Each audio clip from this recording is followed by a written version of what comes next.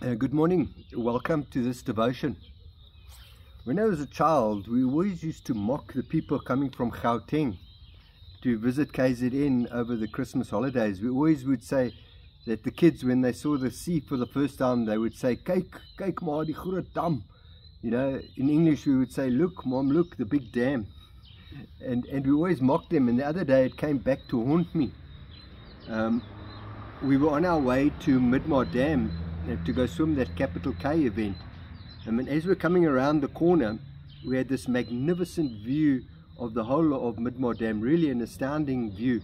And my little 3-year-old pops up from the back, "Grandpa, look, the sea."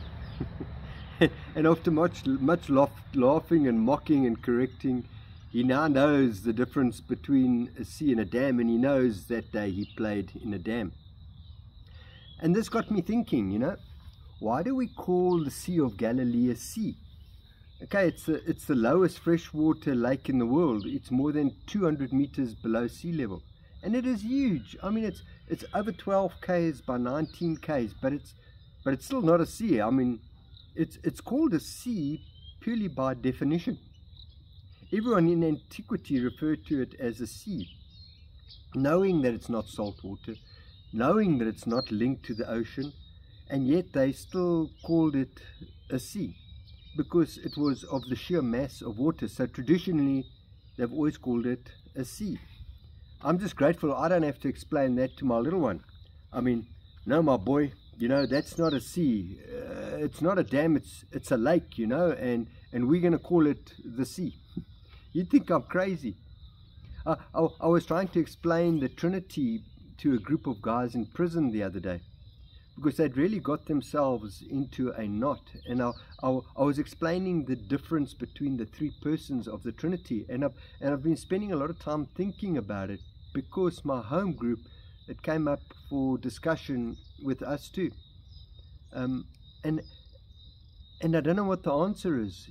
We know God is love, and I certainly hope you know that God is love, because the whole of our belief revolves around God loves us, and us trying to navigate the life in the year now, responding to this love. And we know God loves us because the Son Jesus was sent to pave the way for a relationship between us, between God and with others.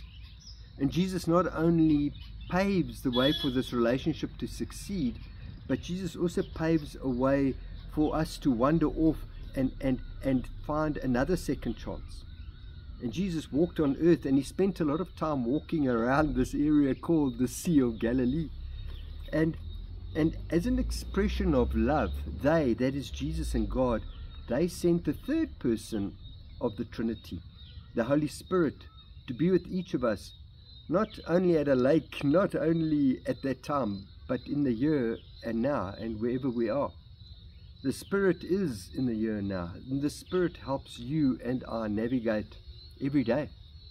And these three persons we refer to as one God, the God whom we read about in the Old Testament, the God whom we read about in the New Testament, the God who we see in the face of a baby, the God whom we see in the face of the destitute, this one God whom we see in the face of a beggar, this one God whom we see in the face of a prisoner, the God who is with you and I as we go through every day trying to figure out how to live a life that responds to this love of God.